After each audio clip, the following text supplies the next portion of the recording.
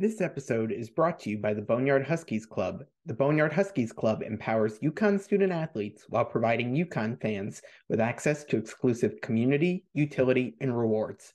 Purchase of collectibles featuring your favorite student athletes directly supports the athletes since they receive a majority of the revenue. For more information, go to boneyardhuskiesclub.com. That's Huskies with a YZ at the end. All right, this guy needs no introduction. He's been on the podcast before. We like to have some fun with him. It's Dom Amore of the Hartford Courant. So, Dom, welcome back to the podcast. Hey, Jared, thanks for having me. Good evening to you. I see you're all garbed up. That's good. Yeah, you can't take it off since they won it all. So, got to wear You're it like proudly. Dan Hurley. You're not changing your clothes for a while. Okay. Exactly. I want to start with this one and get kind of some inside baseball of your job here with you. In the past, you've been covering this team as a beat writer. This tournament run, you're covering it as a columnist. How is it different covering it as a columnist, if it is? Well, no, it's much different. Well, first of all, you feel a little bit more pressure to really write to the occasion. You're not just reporting the results. You want to write a sweeping, dramatic, well-written, well-received piece of work to match the occasion. So my first time doing something like this as a columnist, something I've always wanted to do. That was, I felt a little bit of pressure each night to do that. You don't have the responsibilities of the what's no longer day to day in the internet or social media age. You don't have the responsibilities of the minute to minute details, what goes on, like I did in 2014. Joe Arruda, who did a great job for us as a youngster and learning the ropes, handled all of that. I was able to help him on occasion and kind of guide him and also fill in, which is kind of help that I didn't have when I was a beat writer. So that's different about it. But the main, and of course, unfortunately, our deadlines are not what they used to be. So you can't write for the next morning's paper, which is not something I can control, but I wish were different. Really, the main difference is you're under pressure to write something special again and again and again, and whether I delivered that or not, I guess, is for other people to judge. Well, I'd say you did a great job at it. So pressure, you worked well under pressure there, Dom. As you're going through this tournament run with the team, working on different columns, there are a number of storylines that come out through the tournament. Which one stood out the most to you, or is the one that was the most interesting angle that you took? Well, to me, it was just Dan Hurley coming out on top. He's operated. This is a guy that used to play college basketball at Seton Hall, and the fans used to chant, "Your brother's better," right? I mean, he's had lived under the shadow of his famous father and his famous brother for a long time. Then he comes to UConn, and he's kind of under the shadow of Jim Calhoun and the history and the tradition there. And of course, he pours his heart and soul into this. Wants to be great, and really beats himself up if he feels like he falls short. So I thought his evolution as a coach, I think he grew up as a coach. He matured as a coach. I think he was in much more control of himself, which allowed him to be in much more control of his team. His team reflected his growth, his evolution. To me, that was the most interesting thing. So on the Dan Hurley note, he takes over this team. What is it? Year one that they go to the AAC tournament and they lose by 40 to Houston. It's year one of that process. Did you think he would be able to get this team to this national championship and being a top team in the country? At some point during his UConn tenure, and maybe as quickly as he was able to do it. Yeah. Well, of course, there's no way you can predict and no way you can expect a national championship. Yeah. I mean, would anybody have dreamed in 1975, after UCLA won 7 in a row and 10 out of 12, that they would only win one over the next 50 years, right? Yeah. I mean, did anybody dream in 1987 that Indiana would not win again for another 30 5 years and counting. It's hard to do, and a program could do everything right and not get there. So did I think that they would win a national championship 5 years ago? I mean, I would have been crazy to predict that.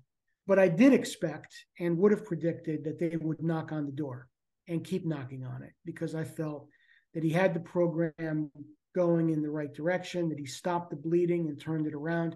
Even though that first season was a sub 500 season, I felt you could see things were different. Yeah. And then the next year, if not for the pandemic, they might have made a run that year. They were red hot when the sports got shut down in March of 2020. And they've, last year, the loss to New Mexico State was a setback, but they'd been moving steadily. And so I would have been surprised if they didn't make the Sweet 16 this year. And making the Final Four, I think, was a realistic goal, and they did that. Winning it all, well, a lot of things have to fall into place, and a lot of things did. But I expected that he would have the program moving in this direction.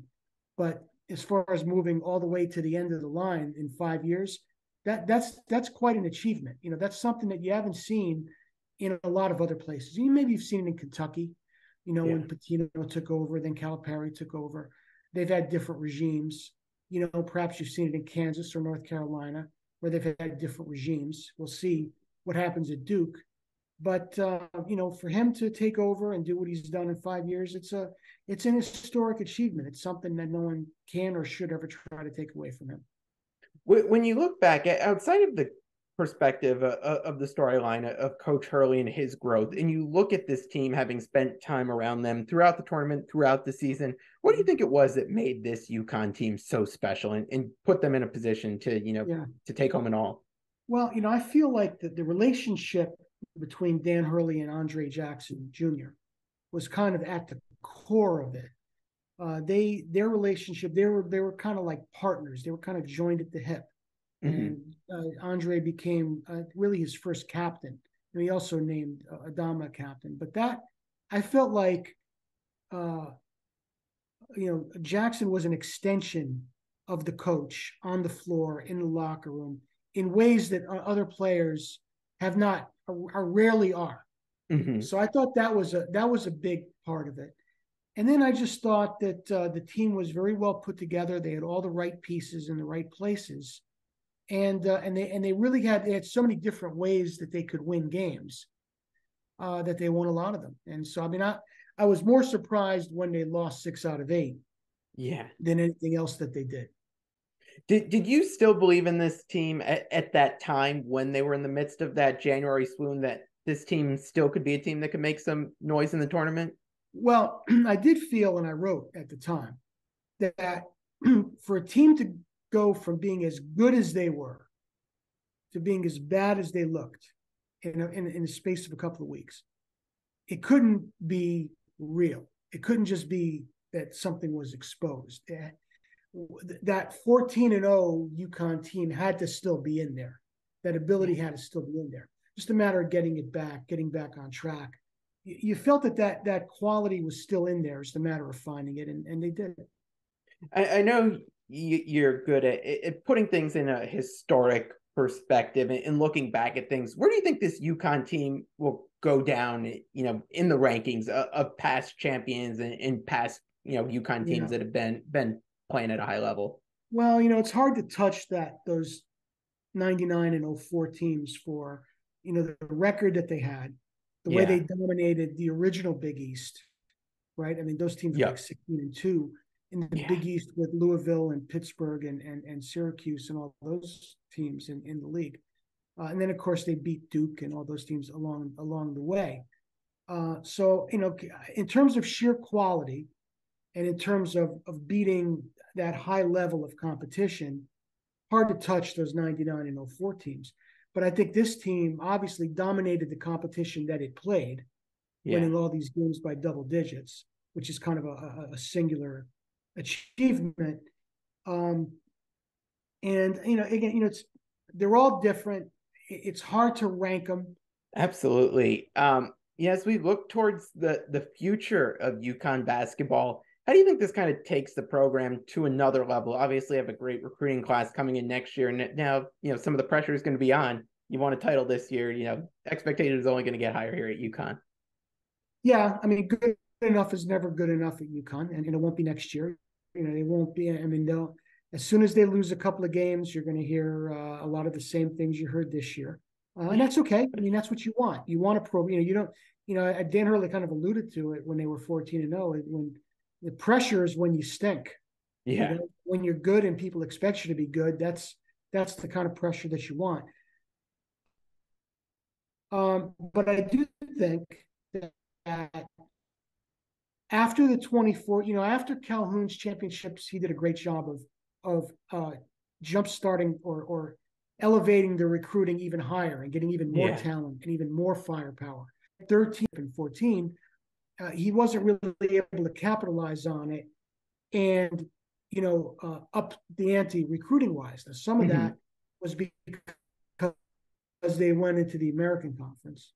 Some of that was because that 2016 class that everybody was in love with just didn't pan out. People got hurt, people left, just didn't work out. So he wasn't able to really keep the momentum going. I expect Dan Hurley to keep that momentum going and really stack better and better recruiting classes on top of each other. And the other thing that's different today, which I think will work in UConn's advantage, they won this at the right time.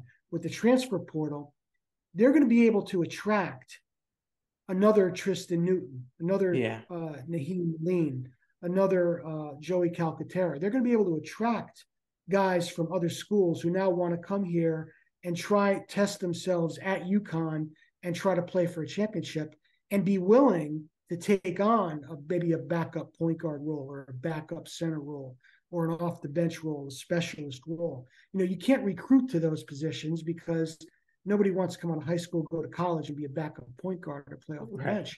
But in the transfer portal, where it's like free agency, you could see a lot of really good players gravitate toward UConn now that they've won, which is another reason why some of these coaching changes are interesting and important.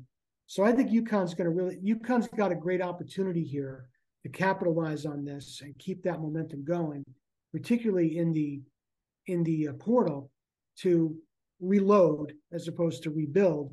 And that's not just a cliche. I mean, they really can reload. Yeah. No, and it seems like they already have some guys already online to take some visits and go from there. So we'll see what the team looks like, once the portal is all straightened out. I'm going to take a quick break from the interview to tell you about my friends at Martin Rosol's Meats. This fourth-generation Connecticut family business produces kielbasa, hot dogs, sausages, and deli meats using Martin Rosol's very own original recipes. Their products can be found in grocery stores, delis, restaurants, and hot dog stands throughout the state. And if you're looking for your fill right away, check out their retail store in New Britain. For more information, visit martinrosolsinc.com and go support a UConn fan-owned business. And now, back to the interview.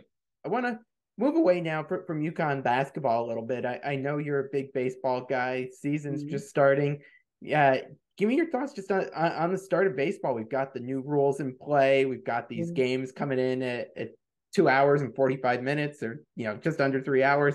Yeah. How have you been liking the season so far? Yeah, it's served a purpose that way. The games are closer. I mean, the games are faster. There's a little bit more action. I'm a little bit concerned about the combination of the bigger bases and the limit of pickoff throws. Because when you do that, now once a pitcher's reached his limit of pickoff throws, the guy can basically get as big a lead as he wants. Yeah. And it's still and steal a base, easily. So they might have gone from famine to feast and made stolen bases too easy. Then they may have to tweak that. I wish the ghost runner would go away, or at least just use it after the 12th inning, let's say. So, you don't want games going 18, 19 innings. I get that, but I generally don't like that. As far as the shift goes, I haven't seen enough games to know whether or not outlawing the shift has made a big difference in rewarding guys who put the ball in play. I also don't like legislating the shift out of existence. I'd rather see hitters coached a different way and adjust, organically. That's the way baseball's always kind of govern itself, hit the guardrails and come back. But we'll see. I mean, you got to adapt to the times, and baseball's trying to do that. And maybe these things will work out. Obviously, Tampa Bay getting off to a 10-0 start is something that not a lot of people saw coming, but they have a great pitching staff and great bullpen. And, from the Yankees standpoint, I wouldn't take it for granted that Aaron Judge has gotten off to a good start at 4 homers in the first 9 games. You could easily have envisioned him coming off last year and that mega contract pressing and maybe getting off a bad start. But he's gotten off nice and easy and in a nice rhythm and groove, and I wouldn't take that for granted. So I see him going right on. And I think he hit his 223rd home run the other day, and you think, if not for the injuries and the pandemic, he might be close to 300 already. Yeah, he's really had quite it's going to be interesting to see what he does the next few years, and who knows, maybe he chases some of Barry Bonds' records, at least the single season one. But it's nice to see him. Roger Maris, people talk about 61 and how rough he had it. His rough year was 62. Yeah. He actually hit 33 home runs, and some organization voted him the flop of the year that year. So the year after a year like Judge had can be very, very difficult. I think it's good to see him get started. Red Sox, I'm just not sure what they're doing, what they're trying to do. But I felt that way before, and they've come out on top. So I never write that organization off. And I know I'm in the minority on this, but I really don't care for the WBC.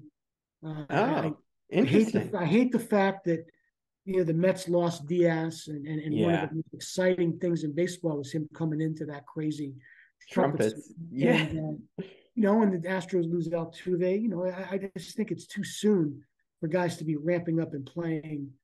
Playoff atmosphere. I mean, I get it. It's a playoff atmosphere in March, and that's kind of cool.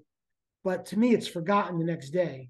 Yeah. And these guys have to ramp up so quickly and easily get hurt and lose sight of the big prize, which is the regular season. So I think those are some of my random thoughts so far. I like it. We always like to do a little sports potpourri with you when we get a chance to have you on. I'll go to a completely different topic, and this is looking well ahead. I know you tweeted out today you were at UConn football practice. You're writing about the quarterback competition. Give us a little insight based on what you saw today at practice. I know we got the spring game coming up in another week or so. Yeah, coming up, the spring showcase. It's not actually a game, but showcase. I think one thing that kind of jumped out at me was how much better I thought Zion Turner was throwing the football. Mm-hmm. I thought he was delivering the ball with a lot of zip and a lot of authority and a lot of confidence and a lot of accuracy. But I think UConn's got the situation it needs to have, and that they've got people fighting him for the job. He's going to have to win the job, which I think is a good thing. And you've got Roberson, who won the job last year, then got hurt. He seems to be healthy again. And you've got Joe Fagnano from Maine, who knows the system and might have a little better arm and sling the ball a little bit better. So I think that's what you want. When you have the kind of team where a coaching staff's trying to put a depth chart together and they're like, who are we going to play? Who do we have? Who do we play? Or worse, you're thinking, boy, this guy's really struggling, but we don't have anybody else to put in there. We got to live with him. Yeah. And you don't have enough talent. And for UConn to be in that situation for much of last year and do what they did in Jim Moore's first year was really impressive to me. But now they've got some choices. They've got some options. They've got some depth, in other words, to pick from at quarterback, at running back, and probably in some other spots as well. And I think that's going to make that could make them a much better team. And they're going to have to be, because a lot of the teams they beat last year are going to be loaded for bear. Yeah. They're not going to sneak up on Boston College or Liberty or teams like that again. Yeah.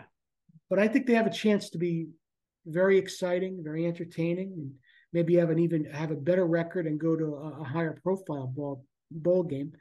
And I think there's a lot of hunger after what the men just did. I think they really see what it can be like for them if they're just a little bit better than last year. A lot of excitement on campus and a lot of excitement in the state, because don't forget Quinnipiac did what it did as well as UConn.